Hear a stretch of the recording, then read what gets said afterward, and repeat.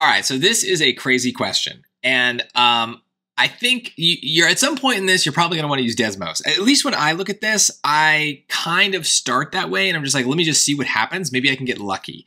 So there's a couple things to note about the Desmos solution. And I'm going to kind of do like a hybrid. But I'll show you a couple ways to use Desmos to our advantage here. First, I just typed in everything I've got. This is the equation. And you can see nothing appears here. If I make it equal to 0, it doesn't, for whatever reason, want to provide me with a slider, but you can always just force one, right? So we can always just do the p equals, and then just type whatever number, and it kind of gives it to us. And now we have an equation.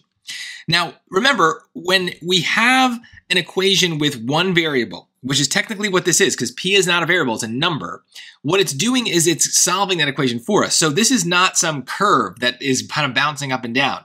Right now, because this thing is equal to 0, this is a bunch of vertical lines. And that's providing us with the solutions. And since this has to do with solutions, it feels like we can maybe find those numbers and get them. But if I start to look at these, I can't tap them. I'm trying, but it doesn't let me see what those numbers are. Now I can zoom in, and some of them look nice, like -3, that looks nice. But this one right here, that doesn't look so easy, right? So that's some sort of decimal. I'd love to be able to tap it. So here's what I'm going to do instead. If I go back to this and stop making it equal to 0 and just let it be its own thing, suddenly we can see we have tappable points. Because what this did is it basically now is graphing it as a curve. It's a very long curve, so they still look like vertical lines, but let's see if I can zoom. I don't think I'm going to be able to do it, but you can kind of see, yeah, it's too much. But basically what's happening is these things are curving back and forth, and it's allowing us to think of these not as solutions anymore, but as x-intercepts, and so they're tappable. I don't know why Desmos behaves that way, but whatever.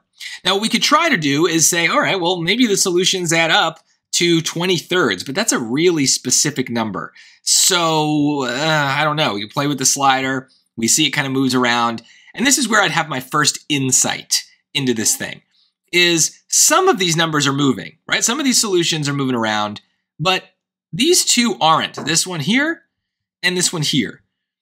Why?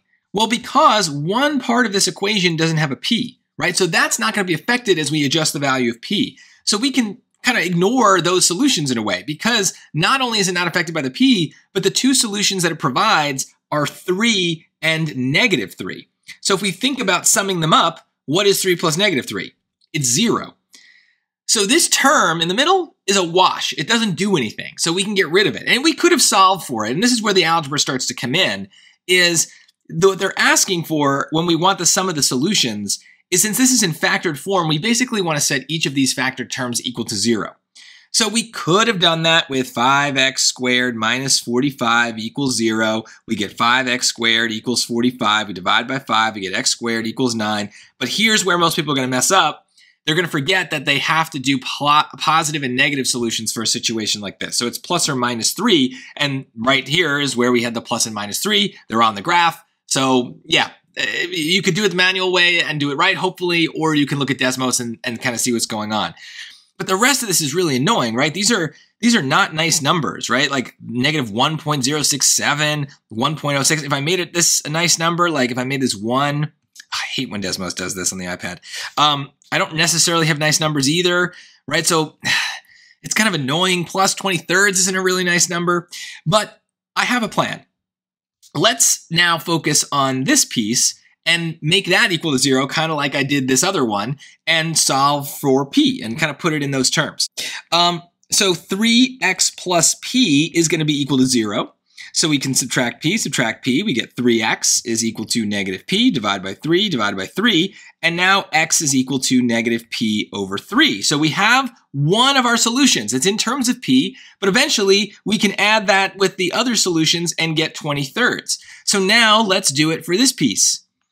2x squared minus 16x plus 6p equals 0. Okay, well, I want to factor, so 2x squared minus 8x plus 3p equals 0. But how am I going to factor if I've got a p here? How is that going to work? Well, this is where I think that the College Board's explanation goes crazy. They kind of want us to use the quadratic formula a little bit. It's a mess. So here's where we got to be clever. and recognize that we do have a shortcut for the sum of the solutions when we have a quadratic. Now, I know we've got other pieces of this equation, but right now I'm just focused on the quadratic, and the sum of the solutions for a quadratic is negative b over a. So notice that doesn't involve the c term at all. That doesn't involve this thing with the p. It's going to involve this 2. I'm going to go back to the beginning, and this negative 16. So the sum of the solutions is negative 16 over the a term, which is 2. So the sum for this part is 16 over 2, which is 8. So what does that mean, right? Let's bring it all together now. We've got a sum of the blue part, that's 8. That's this right here. And then we've got this part is negative p over 3, which we don't know, but we know that together these two things have to equal 20/3. And again, we're ignoring this other piece because the 3 and negative 3 cancel out. So I'm not going to worry about them. So now we have an equation we can solve. That's pretty easy, right? So 20/3 is the sum of 8 and negative p over 3. Let's fix that 8, right? Let's just multiply everything by 3. Let's do that, right? So negative p plus 24 is equal to 20. Minus 24 minus 24, negative p is equal to negative 4. And there we have it. P is 4. That is the answer. And this gets me back to Desmos, because that was complicated what I did. And I don't think most people are going to be able to get that in a decent amount of time. This question looks too crazy. And so I think what's going to happen is a lot of people are just going to play around with Desmos. I would say you've got to give yourself a cutoff and know that when Desmos isn't helping you, there's a point where you got to move on to something else. But, you know, 4 is a nice number. And I do find that when SAT questions have a lot of craziness going on, the answers sometimes are really simple, right? They're integers. They're even numbers, so to speak. They're whole numbers.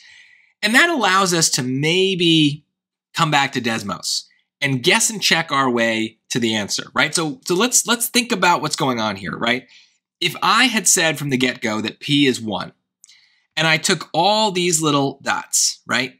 And I just used the ones they gave me, and I added them all up, right? I can see what that's going to give me. So let's ignore the 3 and the negative 3, because like we said, those are going to cancel out. So it's just these other 3 that I'm interested in.